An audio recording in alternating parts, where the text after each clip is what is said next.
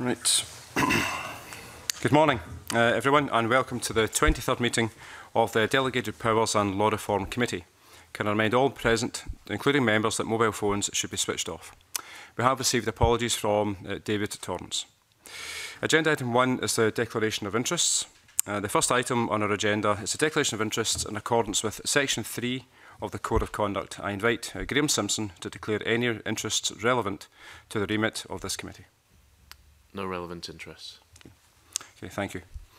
Our second item is to choose a convener. The Parliament has agreed that only members of the Scottish Conservative Party are eligible for nomination as convener of the committee. That being the case, can I seek nominations for the position of convener? We'd like to propose Graham Simpson as convener. Okay, thank you. Anyone else? No? Okay. One nomination has been received, and I therefore ask the committee to agree that Graham Simpson be chosen as convener of the committee. Are we all agreed? Agreed. Okay. I congratulate Graham Simpson on his appointment and hand over the chair for the remainder of the proceedings. Okay. Thank you. Congratulations.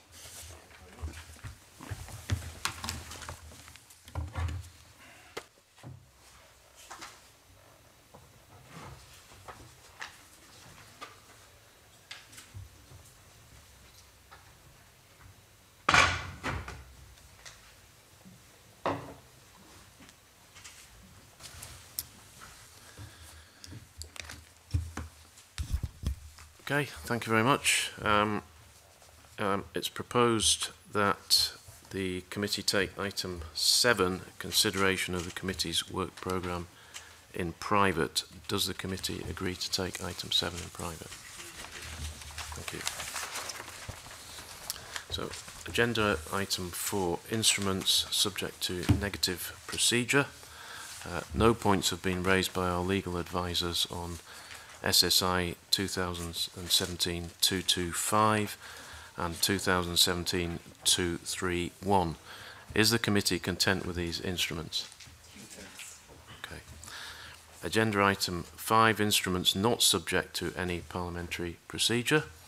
No points have been raised by our legal advisors on SSI 2017-234, 239, 240, 242 and 251, all 2017. Is the committee content with these instruments? Thank you. So we move on to agenda item 6, gender representation on public boards, Scotland Bill. The purpose of this item is for the committee to consider its approach to the scrutiny of the delegated powers in the gender representation on public boards, Scotland Bill at stage 1. Specifically, this is an opportunity to identify matters which the committee may wish to raise with the Scottish Government in relation to the delegated powers contained in this bill.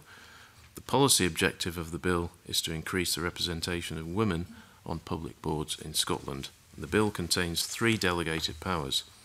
It's suggested that the committee raises questions on the powers in section 8 that enable the Scottish ministers to make regulations modifying Schedule 1 so as to add or remove an entry of a public authority caught by the requirements of the Act, or to vary the description of such an entry, and section 11.2 that authorises the Scottish ministers to modify the Act when making regulations under section 8. Regulations made under section 8 of the bill are subject to the negative procedure. The Freedom of Information Scotland Act 2002 provides for a different approach, and it's a useful comparator. Section 4 of that Act includes a power allowing the Scottish ministers, by order, to add or remove the public authorities listed in Schedule 1 to which the right of access to information applies. Such an order is to be made under the negative procedure, except in particular circumstances where the affirmative procedure applies by virtue of Section 7 of that Act. These circumstances are where regulations list the authority only in relation to information of a specified description. Does the committee agree to ask the Scottish Government the following?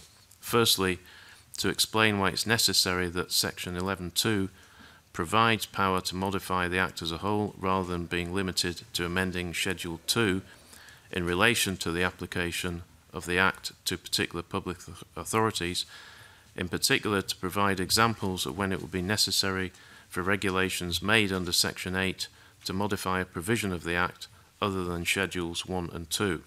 Secondly, bearing in mind the approach taken to the regulation-making powers in Sections 4.1 and 7.1 of the Freedom of Information Scotland Act, whether it would be appropriate for the regulations made under Section 8 of the Bill to be subject to the affirmative procedure where those regulations make any provision in Table 2 of Schedule 1 to exclude certain positions within a public authority from the requirements of the Bill. And thirdly, regardless of whether or not Section 11.2 is limited to making modifications to Schedule 2 rather than the Act as a whole, and given that the exercise of such a power in regulations made under Section 8 would amend primary legislation, whether it would be more appropriate for the affirmative procedure to apply. So do we want to ask the Scottish Government those questions? Okay. I'll now move the meeting into private session.